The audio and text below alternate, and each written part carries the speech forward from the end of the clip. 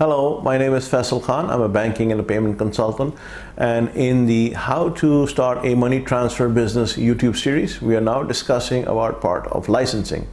There are many ways you can partner up and with other people and get a license and get license coverage.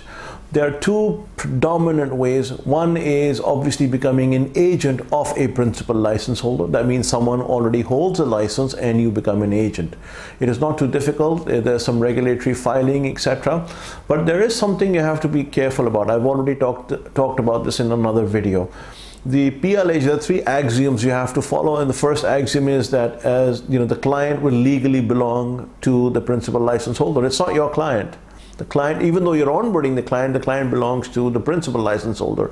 If you walk into a Western Union store, the store owner could be a supermarket. The supermarket doesn't own the client. Western Union does, because the license is a Western Union license and the store simply happens to be an agent of that. So the first axiom is the client legally belongs to the principal license holder. The second axiom is that the flow of funds has to be as such that it must flow through the principal license holder's bank account.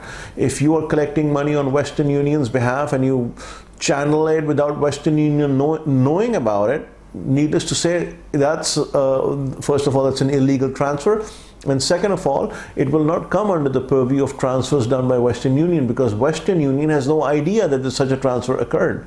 So the flow of funds is such that the agent receives money, but it must traverse through the bank of the principal license holder.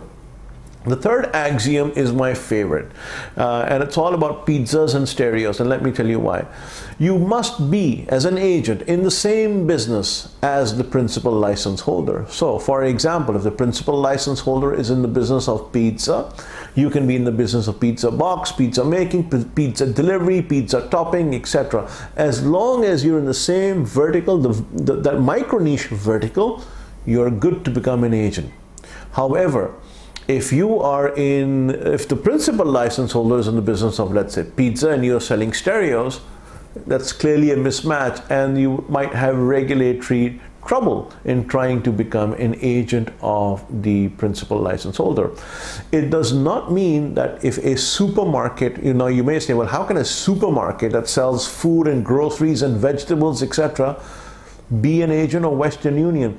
That's not the intent. The supermarket simply happens to be an avenue. The question is, why did the supermarket become an agent of Western Union? To do money transfer. That is part and parcel of what Western Union does, money transfers. So again, same play field, same ballpark, same arena, that makes sense. But if that supermarket became an agent of Western Union to do online e-commerce payments, that would be two separate things, and hence regulatory approval would not be given. So in order to get the partnerships, you can become an agent.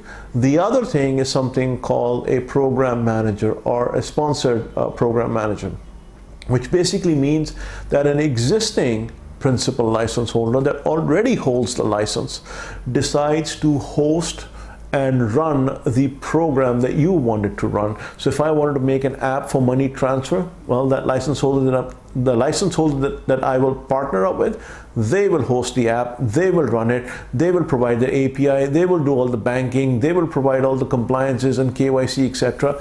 As a partner, I will be doing first level of customer support and marketing. I will not have access to the funds. I will not be touching the funds. All that is a responsibility of the principal license holder. So you have two avenues: agent or remittance as a service or money transfer as a service or PLH sponsorship. The nomenclature varies, but that's essentially it. Either you become an agent or let the principal license holder become the program manager for it and let them run it for you. I hope that answered the question. If you have any more, please feel free to ask in the comments section below. Till the next video, have a good one.